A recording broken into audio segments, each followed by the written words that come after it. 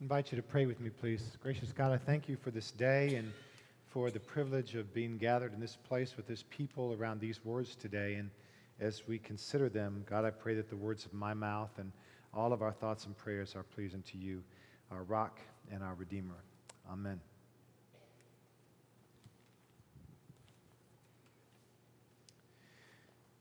So in a couple of weeks, it will be 17 years since I was ordained and have been preaching pretty much every Sunday since that time. And I've kept a record of every single sermon that I've preached, every baby that I've dedicated, every funeral, wedding that I've presided. I'm sure that most pastors have that, but every sermon is cataloged here, scripture text, date, place, and title. And there's 768 total. So today is number 768. And I can say something after having preached 768 sermons with absolute certainty, though I probably could have said it after about 50 or 100, and that is that some sermons fall flat. They just kind of do. And what I've learned is that it's not the ones that I think are going to fall flat. Every week is the same for the last 17 years. I never wait to the last minute, ever, on a sermon, ever. I'm not one of those guys that is up Saturday night writing a sermon. I work a little bit on my sermon every day of the week, usually in the dark or when it's before the office opens up. Just a little bit Sunday, Monday, Tuesday, Wednesday, so a little bit all the way throughout the week. And sometimes it's super easy, like Monday. Monday, I know exactly what I'm going to say on Sunday. Divine revelation. And it's crystal clear.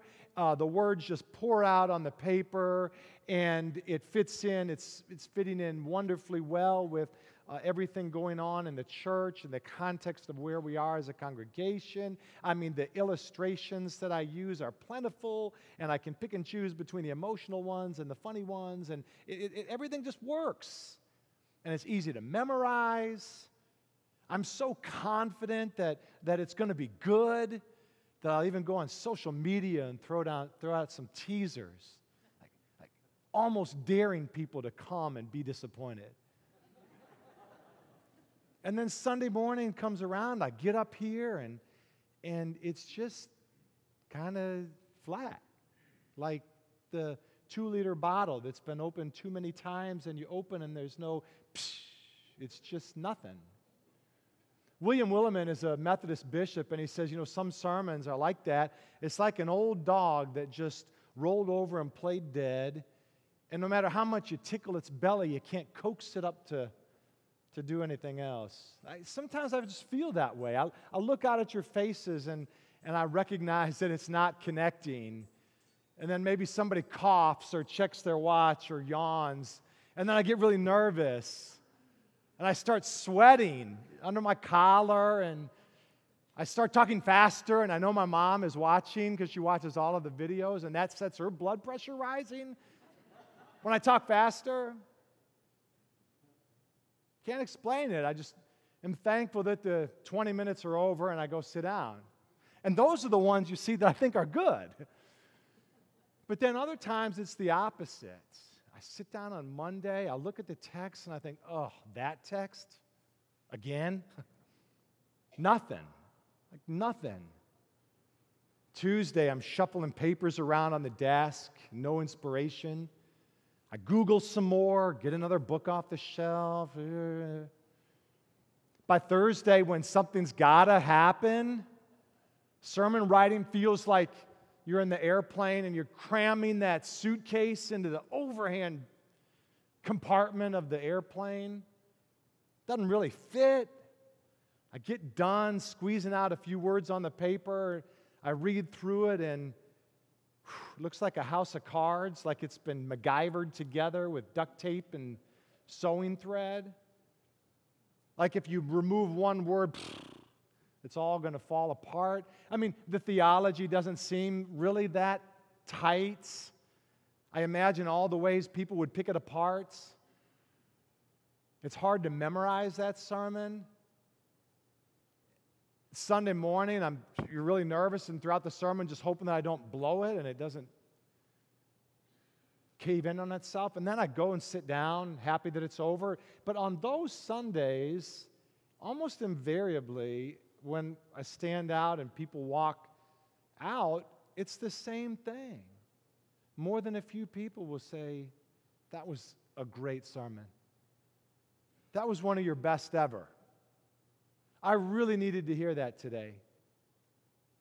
And someone will even say, invariably again, someone will say, Michael, that was great. I loved it when you said such and such, and I didn't even say that. Now, John Baird, I know you're thinking it's you, but it's not you. I'm serious, John. We had a great conversation yesterday. I was going to say this independently of that conversation. But the point is, you see, the point is that what was said and what was heard and how it was heard was exactly what needed to be heard. And I'm always humbled. I'm humbled by the ways that God can knock me down a few pegs when I'm feeling arrogant or self-righteous. And I'm also humbled and amazed at how God graces me in those situations where grace is something that we experience where God takes what we don't expect to be much and actually uses that to be something that serves a special purpose. And that's what we see in the first of our two scripture readings today. God taking what we don't expect to be much and using it for a special purpose. This is the prophet Isaiah. We're reading from chapter 6, verses 1 through 8. And Isaiah is a prophet who lived about 750 years before the time of Jesus. And he has a vision. And this is his vision, Isaiah. In the year that King Uzziah died, I, Isaiah, saw the Lord sitting on a throne, high and lofty, and the hem of his robe filled the entire temple. Seraphs were in attendance above him. Each had 6 wings. With 2 they covered their eyes, with 2 they covered their feet, and with 2 they flew. And one called to another and sang, Holy, holy, holy is the Lord of hosts. The whole earth is full of his glory. And the pivots on the threshold shook at the voices of those who called and sang, and the house was filled with smoke. And I, Isaiah, said, Woe is me, for I am lost. I am a man of unclean lips, and I live among a people with unclean lips. Yet my eyes have seen the King, the Lord of hosts.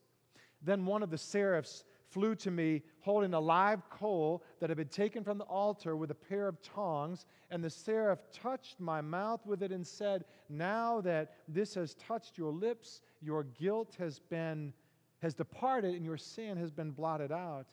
And then I heard the voice of the Lord saying, Whom shall I send, and who will go for us? And I said, Here am I, send me. So Isaiah has a vision, right? And we try to do justice to this vision.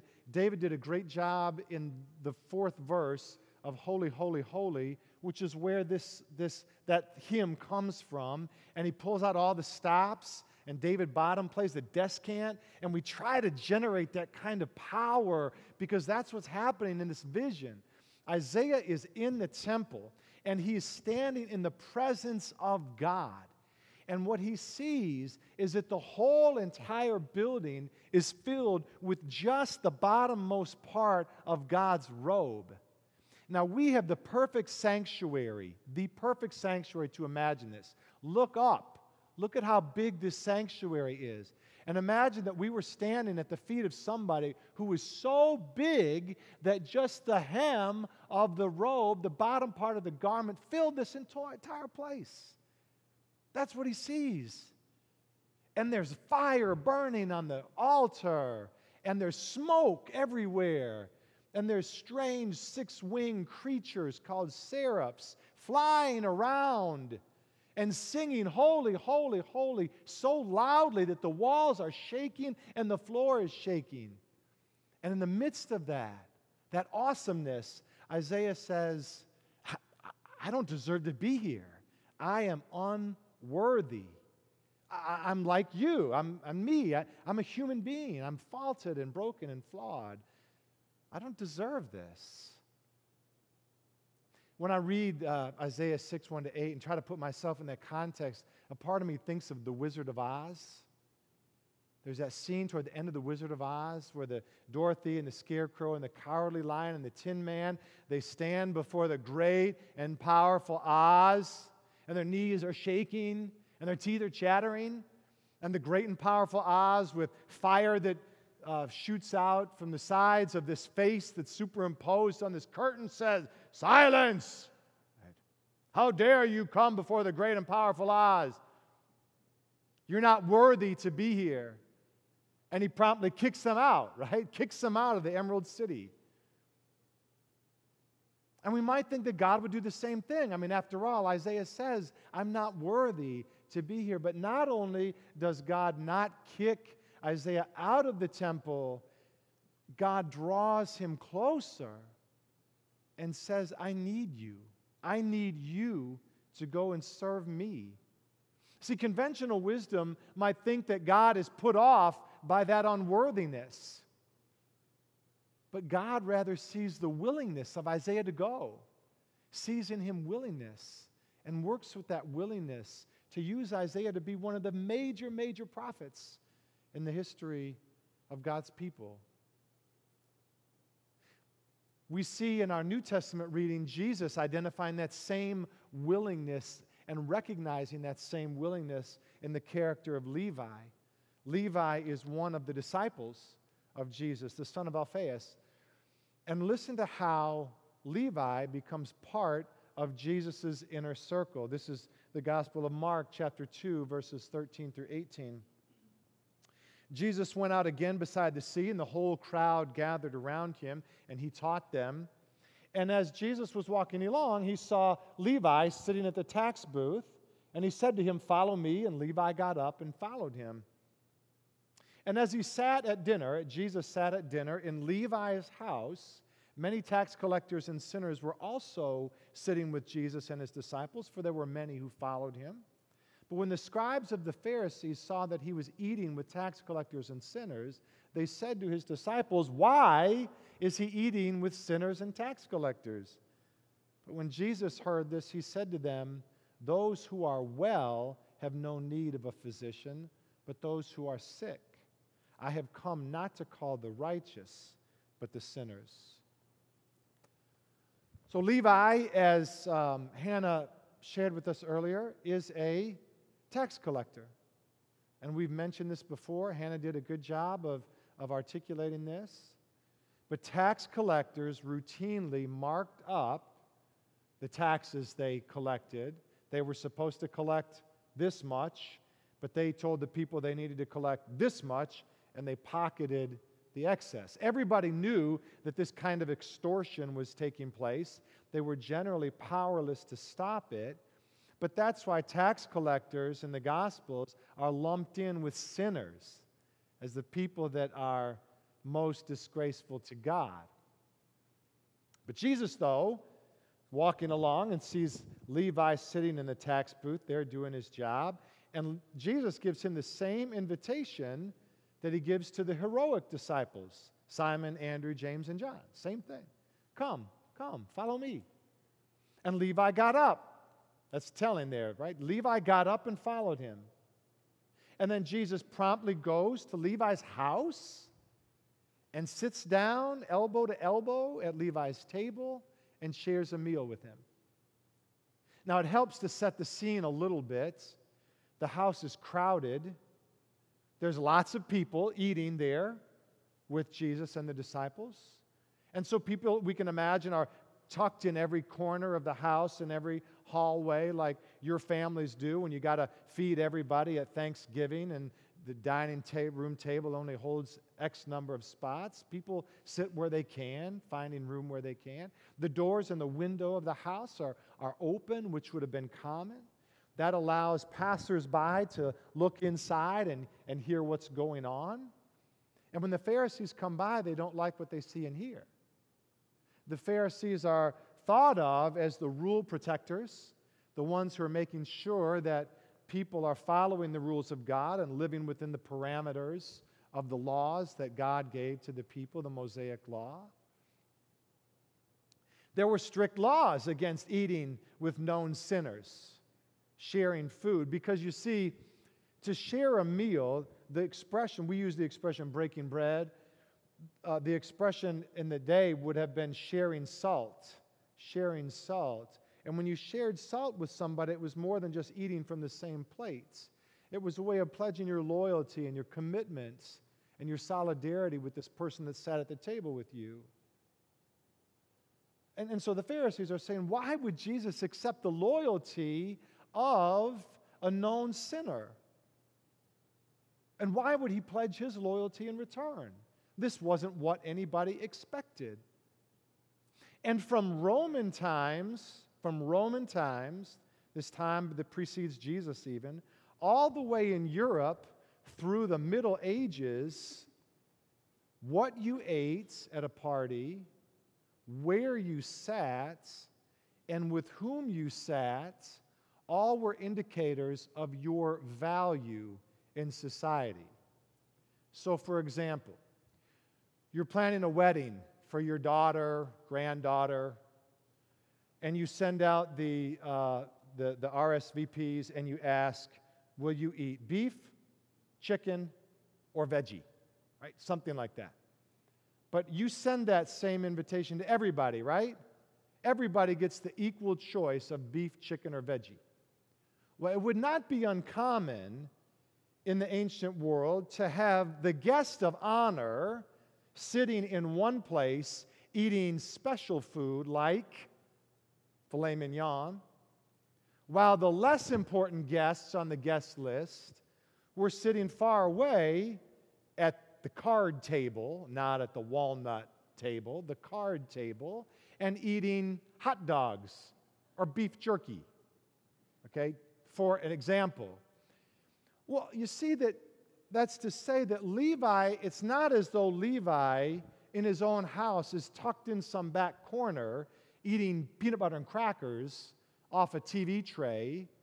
No, he's sitting next to Jesus at the main table, eating off the fine china, the best of the very best. I'm sure that somebody in the sanctuary today remembers the TV show The Love Boat.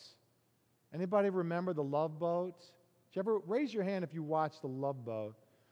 Well, in The Love Boat, so this is show 70s and 80s, and invariably on the Love Boat, which is the cruise ship, there's one scene in every episode in the dining room.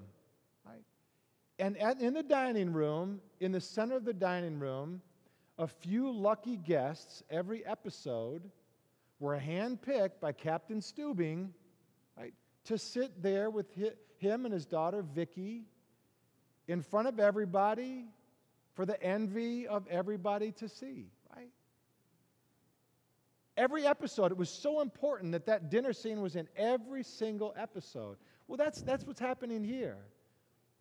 Levi is given the position of honor, eating the food of honor with the honored guest. And the Pharisees are confused. Nobody's expecting that this would be the case. But you see, where everybody else saw a sinner unworthy of entrance into the kingdom of God, Jesus saw willingness.